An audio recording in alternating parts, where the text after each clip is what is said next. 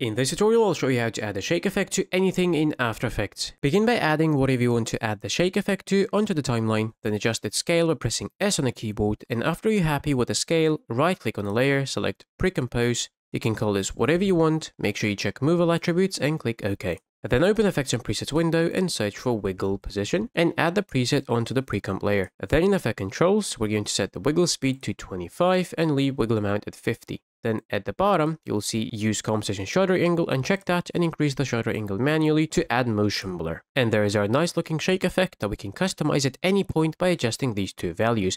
If you want to change the speed of the shake, you adjust the first value, and if you want to adjust the distance of the shake, you adjust the second value. And now we have a completely different shake effect. That's it for this one. Thanks for watching.